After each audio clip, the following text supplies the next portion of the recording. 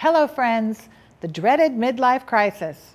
So easy to lose sight of our identity during that time, feel lost and without purpose. But simply put, it's not a fun time. But it doesn't have to be that way. My guest today is the author of Midlife Battle Cry, Redefining the Mighty Second Half. Dawn Barton is an author, speaker, entrepreneur, and mentor. She uses her personal journey to help others find happiness and fulfillment in their lives. Join the conversation as we break down the stigmas and redefine what it means to enter the second half of our lives.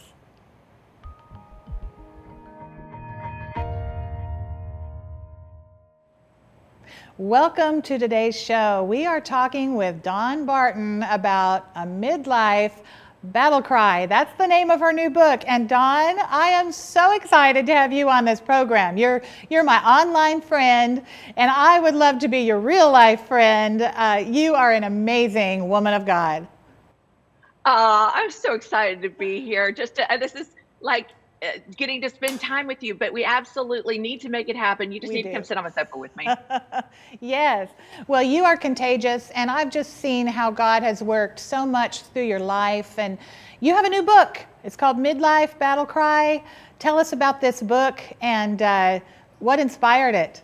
Oh gosh, a midlife crisis absolutely inspired it. Entering into, a season of life where I had gone from a fast-paced life and a fast-paced career into a very quiet season where I felt a little bit forgotten, a little invisible, kind of like the world was done with me, a racehorse been put out to pasture. Wow. And I just decided, after talking to all my friends, we were kind of all feeling the same way. And it wasn't that it was the beginning of the end, it was just a pivot point. So this book was birthed out of a hard pivot point. Wow.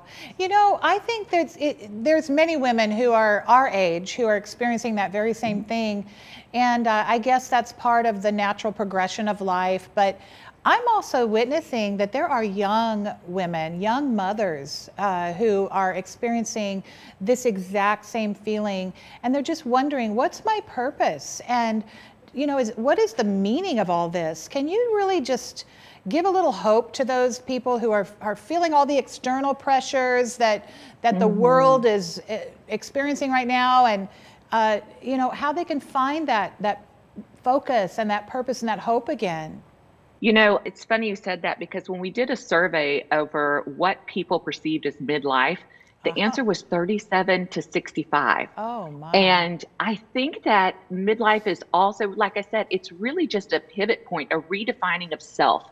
Because I think we experience it when we're at moms with little ones at home, and we're like, oh my gosh, what happened to me? I haven't bathed in 2 weeks. Where did I go? Yeah. And that kind of season into, midlife of the kids are gone. Who am I now?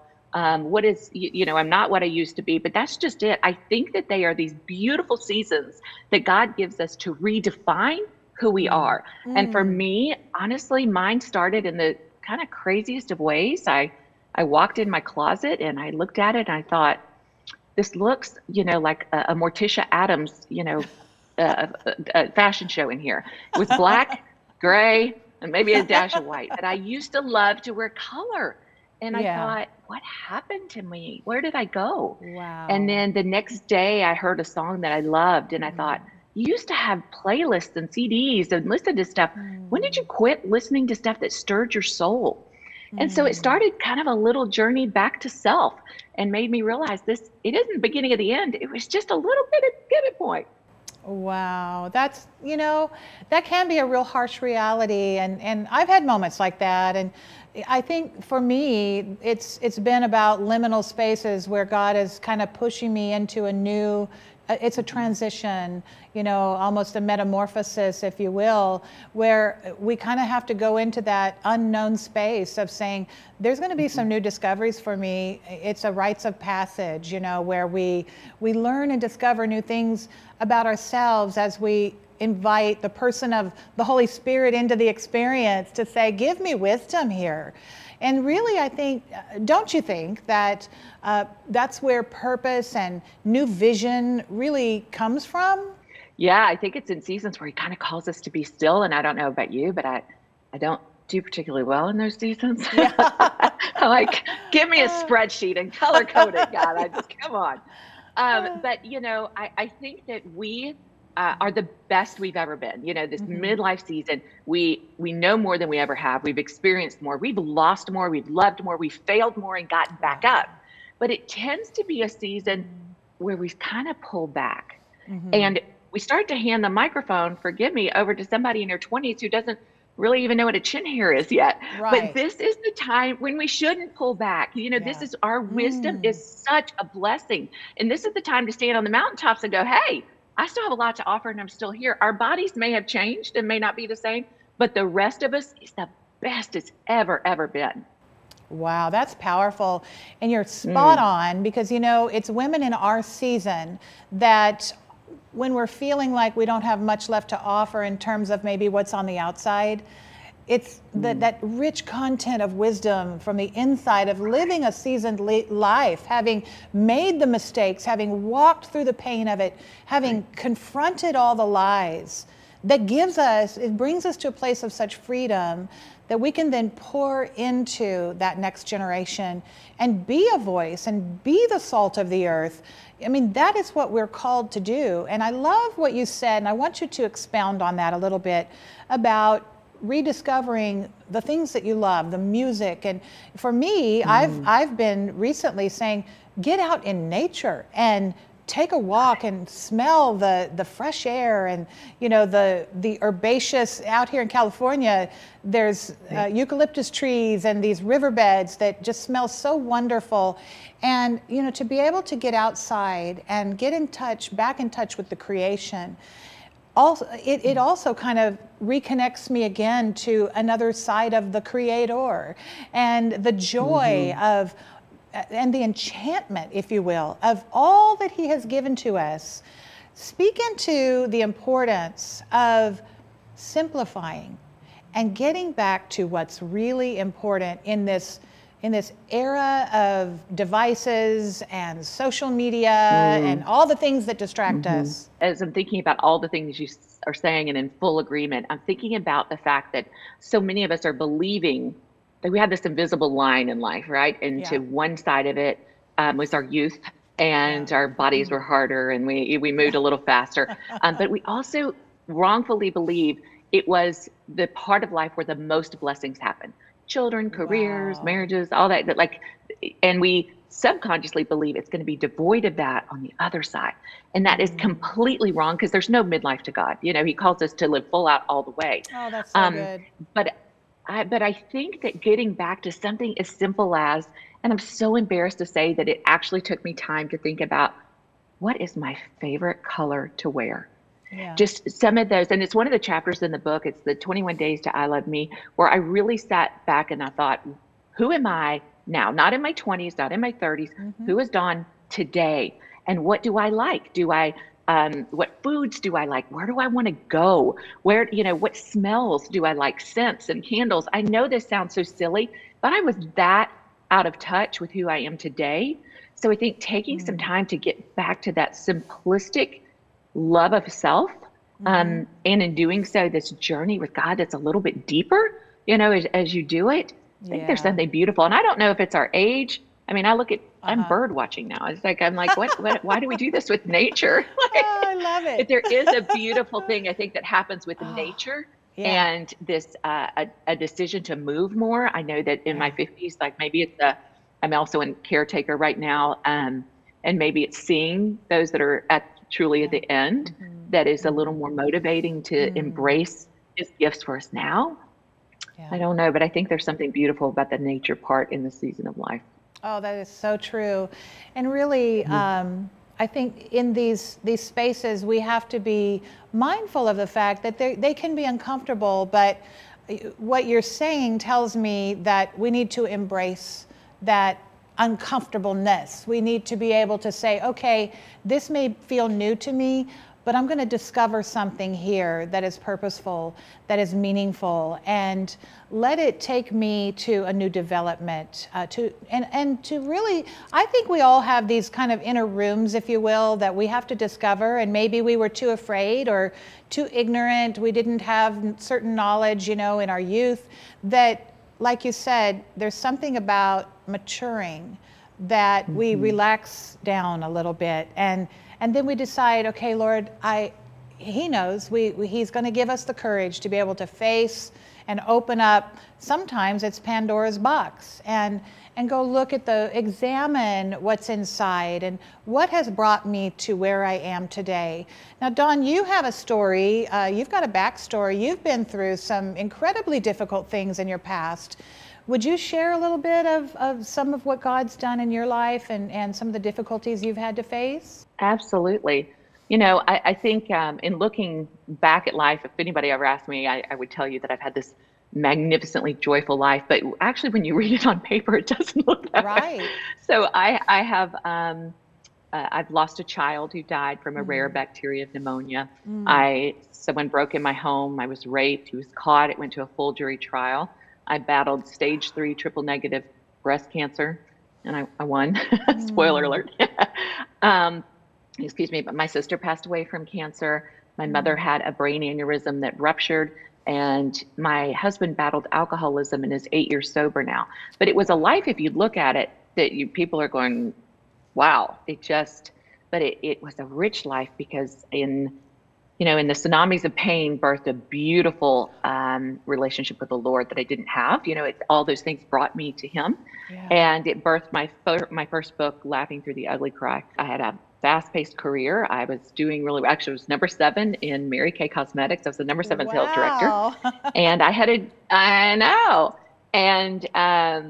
dream, and God said, you're going to write a book. And I'm like, oh, no, I'm not. I don't journal. I don't make lists. You have the wrong girl. Go two doors down. Yeah. And so He said, wake up, wake up. I always acknowledge I sound a little crazy when I tell that part of the story. But that is what happened. And the next day I Googled, how do you write a book? Oh, I love it. And He called me to take a leap of faith out of my career. And I did. And that book became a bestseller. And I earned the title of New Christian Author of the Year. And it was just crazy how it all came together. Incredible. But after that is when that midlife crisis hit, but it birthed another book. So, wow. Well, you know, God does bring us through seasons, and there's purpose for each season. And He has used your story and your voice so much. And I want to, in our next session, I want to get into a little bit more of what it looks like to win the battle, and how we kind of talk back to our circumstances, so to speak. So we have to take a quick break, but for you that are watching from home, don't go away, because Dawn has so much more to say. We'll be right back.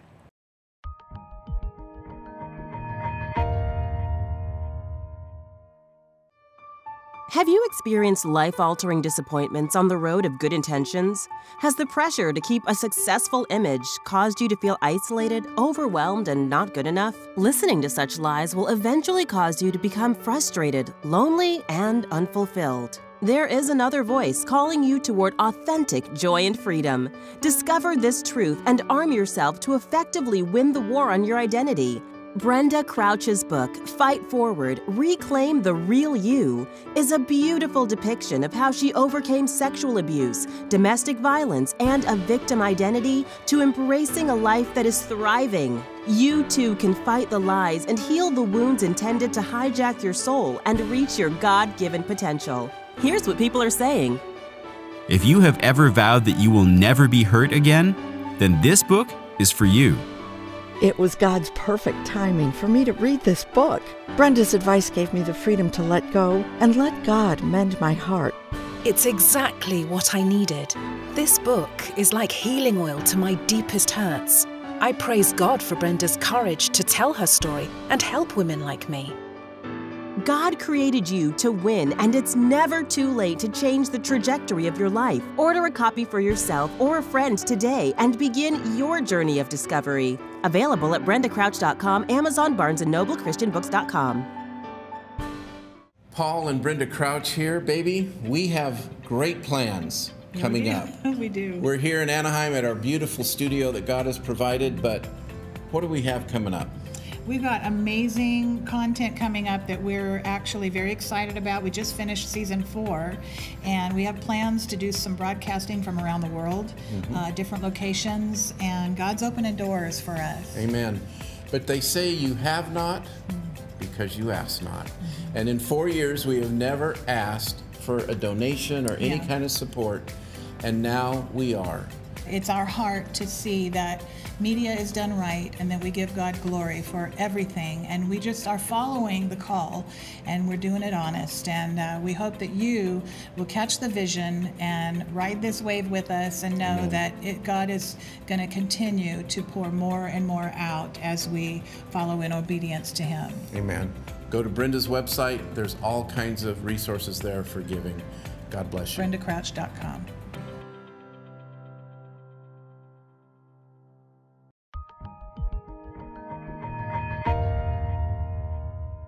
And we're back with my friend Dawn Barton. And Dawn, you've got a chapter in your book. It's called Hail to the No. I want to know what that is all about. Well, I think one of the great, we talk about all the difficult things that happen in this midlife, and it gets harder, and our body doesn't do this, and our hair doesn't grow the way we want, all that. But one of the things that is really great is this sort of empowering thing that we get to just start saying, no, not going to do it. Don't want to do that anymore. It's not who I am. No, and nope, and no. I think one of my big things was high heels. Now, I haven't had it really come up, but maybe I will. It may come up or something. But I just one day thought, these are miserable. And I hurt my feet. I don't like them. And so no, I'm not doing it. And if I do, it's like the world's biggest chunky heel, just this huge. And I also decided no to underwires. I love it. For my lady, my brasiers. I was like, there are great ones out there where you don't have to wear that anymore. I don't have to. Oh, and, come on. I started deciding that I like to go to bed at 8:30, 8:45 at night. I just do. I love to get up super early. So I'm just saying no to things that are super late at night. I just that's not who I am anymore. So I think that is such a great celebratory season and place to be at midlife and beyond, just embracing more of who we are and what we say yes to and no to. And some of that actually is relationships, those that are figuring out relationships that fill our cups. When we're around certain people, do you feel better for having been with them or do you feel worse? And I'm not talking, I think in some seasons we do pour out to a friend in need, but when it's continual, and we're talking about continual, you get to reevaluate that inner circle and is it healthy and good? And if it's not, no. That is so good. And really it's like aha moments. I think that's how it is for me. And I realize, you know what, I don't like that. Why have I done that my whole life? And it really would always go back to being rooted in people pleasing or wanting to be accepted. And I, women since the dawning of time have been subjected to a lot of that. And I think women are starting to wake up and realize we have our own uniqueness, and there's nothing wrong with having different expressions of who we are and embracing the honesty of who we are. That's how God wants us to be. He wants us to come honest to the table instead of always wearing a mask. And so, in a sense, I really think that it's stories like yours, ministries like yours, and this book, it's going to help deliver people from that old mindset of thinking, I've got to be a certain way or act a certain way, and really just to come free. And that means we come home, right? And it's like coming home. Completely. Yeah. Absolutely. I think I'm from the South. Y'all probably didn't pick that up at all. Not at all. But I'm from the South, and a culture that really reveres women in their cooking abilities. I'm actually from Louisiana, which is just an area that's so all about food. Yes. And I'm the first generation that just doesn't find enjoyment out of cooking. And I don't want to be flippant like I just don't cook. I truly don't find enjoyment out of it, and it's hard for me. I've cried more over a stove than I have like business things ever in my life. And just to finally, with pride and grace say, yeah, I don't like those things anymore. Yeah, and that's okay. That's okay to know that about yourself Yeah. and to be honest about it. Yeah. Listen, Absolutely. the Proverbs 31 woman was all about delegating those things to other people, and that's how she got things done. And I think that's an example for us to just be free from the pressure to perform, and for us to begin to walk in total authenticity. That's just beautiful. And I love that. Yeah. So you also talk about rescuing yourself in your book.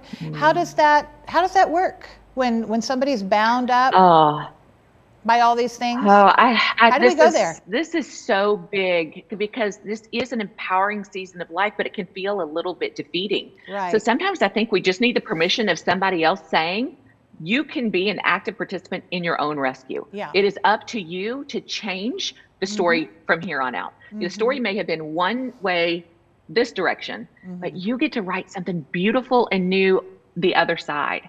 And sometimes that, like I said, I don't know what that looks like for you. I don't, a person, I don't know what situation she is, but nobody will fight harder for you than you. And you need to be the number one advocate for you and to fight to figure out who you are again, to fall in love with yourself again, and then to be the person you want to be. You get to define who that is and make her and, the woman you want to be. Yeah. Do you think that that's part of the imprint that God has placed on each and every one of us, is this uniqueness? And I mean, how does God come into play here in discovering our identity, in discovering that identity in Christ? Speak to that a little bit. I'll speak to that from a personal standpoint. When I have been in seasons of pity parties, and I throw a great one, don't get me wrong, I throw them often, and they're big and fantastic. But I don't feel like God put me or anyone else here to simply exist with Netflix, right? And I'm really good at it. Give me some ice cream and some Netflix. I do it better than most people I know.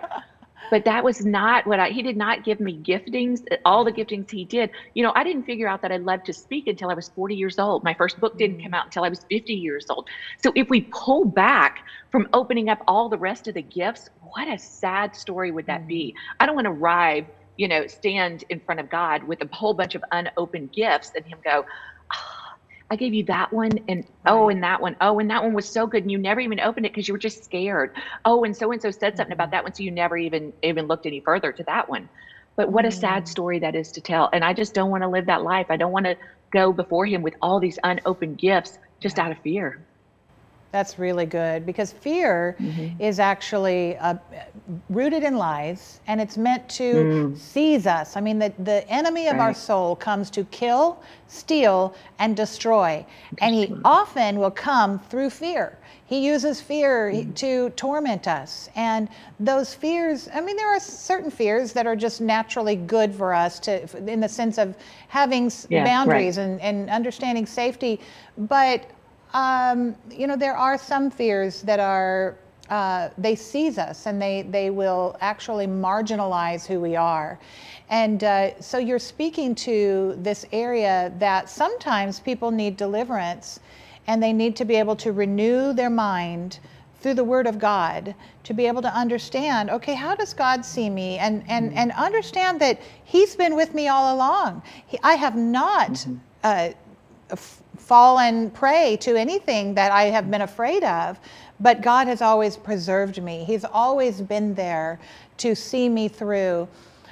Tell us, are there any kind of success stories of anybody that you've worked with, or just testimonies of how your story and your books have touched other lives? I know they have around the world. Tell us a story about somebody that's just made a huge change. So funny you asked that. When I went to write the first book, keeping in mind I'm a little wired for achievement. It's just kind of, I'm not saying it's a good thing, but I'm more wired that way. And somebody in the very beginning said, if you're going to write a book, you have to be okay that God called you to write it for one person. And I'll never forget, it was probably 6 months in, I had a woman going through cancer telling me that I don't know, anything else in your life, but I want you to know I feel like God, I am the one person God called you to write this book for. And she was feeling defeated and hurt and sad, going through chemotherapy is not really an uplifting process, you know. Right. And just to be able to, and she just said, now I've switched it to believe that maybe this is a blessing and maybe great gifts are going to come out of it. And maybe I'll be able to help more people through it because of what I'm going through and my personal hardships. I'll be able to pull others along. So that is what I call the paycheck of the heart. You just can't even, you know, and I read them to my husband, and he was like, oh my gosh, so he's a ball of mush, I'm a ball of mush. And those kind of messages just, oh, they just touch my heart so much, you know. They really do. And it's what keeps us going, doing what we do, because we were talking earlier before the show, it's hard work. It's not glamorous work whenever you have purpose. And I hope that's an encouragement to somebody today that, you know, we live in a world of social media and all these millions of platforms, and we watch people from the windows of performance and glamour, and, you know, we're in a celebrity culture, and that's really not life. That is not what real life looks like. And so when, you know, I think that you have such a way of being able to point out that our extraordinary experiences are actually going to be found in the ordinary places of our life. There's somebody, I'm sure, that's watching today, Dawn, that feels like they're at the end of their rope, and they think they've already lived their best life, and they're in a place of not really knowing how to go forward, how to make that baby step. Would you just take a minute and minister to that person, encourage them? Oh my goodness. You know, I hear that, and that just breaks my heart. I wish I was there to give you the world's biggest, longest, almost uncomfortably too long hug, because I want you to know that God is not done with you. This is not the beginning of the end. This is the beginning of simply a next chapter, a beautiful chapter. And he has so much in store for you. So don't pull back right now. Don't stop. Don't quit loving on people. You are needed. This world needs you. We need you more than you can even wrap your mind around. And you are so very loved. Yes. Amen. And you have a wonderful outreach to women at your place. Is it a farm, a ranch in Florida? Tell us a little bit about that real quickly. We do. We have 23 acres just outside of Pensacola, Florida. So we have the beaches, and then we look like we're out in the country with all these big, it used to be a pecan orchard. And we have women's retreats out here. We have horses and dogs, but we really are just a family that lives out here. But I prayed so hard to be able to get it that I promised God that if he would give it to us, I would always honor him here. So we do Christian women's retreats, and I love it. It's just, I love it so much. And mom and dad and my mother-in-law's in this house. We have a teenager. We got, you know, my husband. It's just it's the Clampetts go to the country. I love that. And I've seen pictures, and man, it makes me want to come. I'd love to come and join you sometime. How can we find you online?